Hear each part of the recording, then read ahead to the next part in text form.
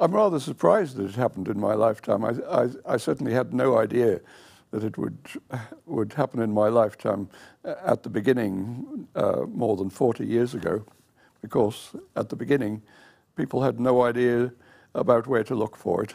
So it's really amazing for me to find out that it's really enough, shall we say, enough for a discovery claim. I think it shows amazing dedication by the young people involved with these colossal collaborations to persist in this way on what is really a very difficult task. I mean, I congratulate them.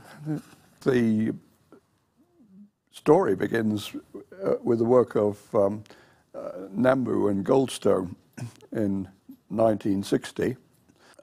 I asked myself, well, what would happen if we combined the Maxwell type of field theory with some of these models which involved spontaneous symmetry breaking?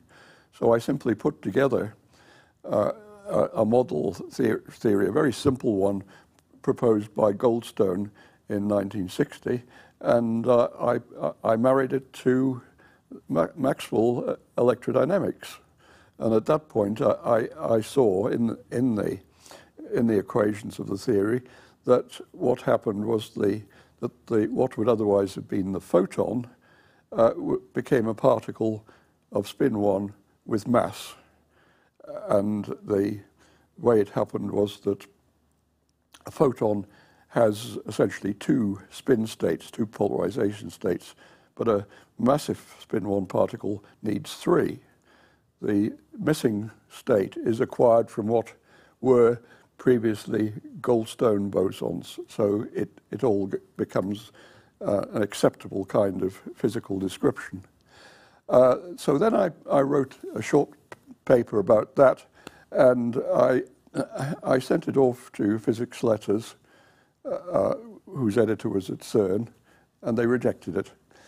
And at that point, I thought maybe the paper was too short, and I hadn't said enough. The paper was about one side of A4. So I thought I'd better look at what were more physical consequences of this kind of theory. And I pointed out in a revised version that there would always, in this kind of theory, be some leftover spin 0 particles which did have mass, and these are what became known as Higgs bosons.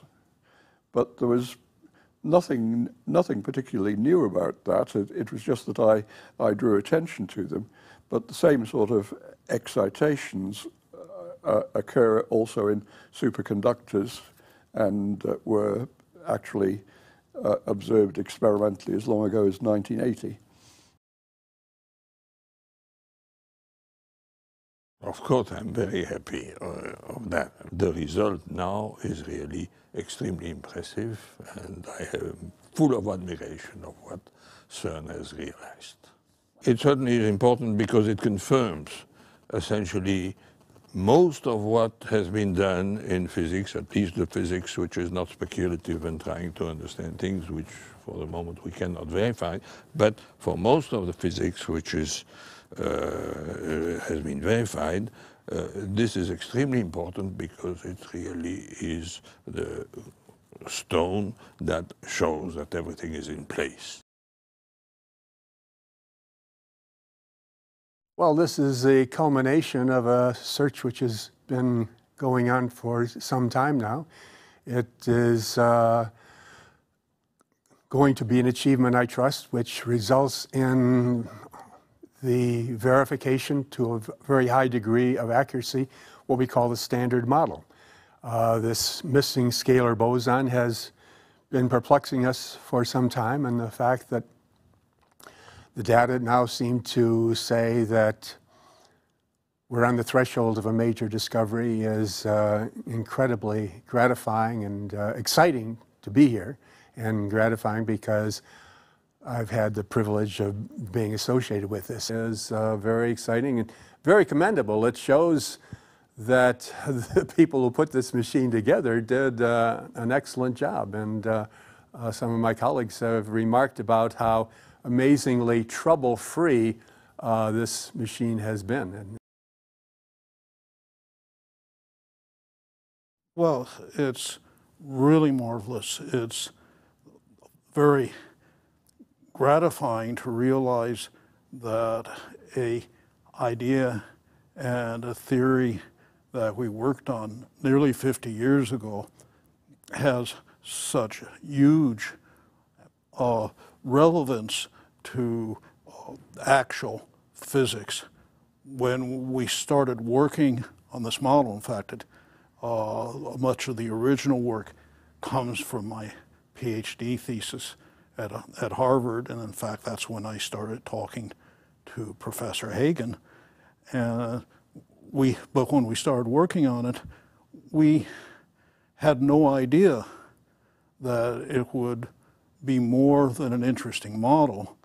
But when we finally solved it, working with Professor Kibble, we knew that we had indeed done something that was very different and was very exciting, but we still didn't expect it to have anything to do with physical reality.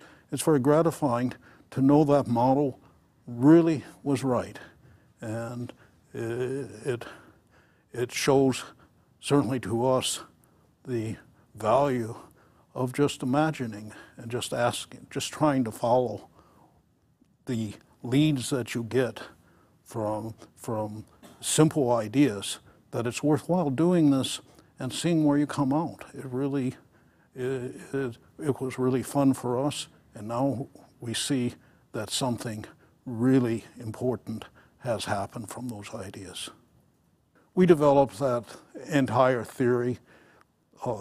We were amazed at the results.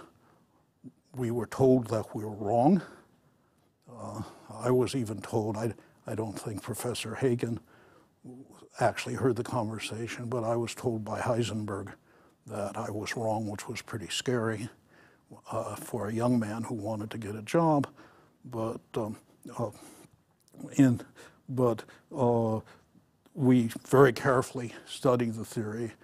We were convinced when we published it that we had covered all possibilities that we understood of the theory being wrong. We had done many consistency checks, and we were sure it was right.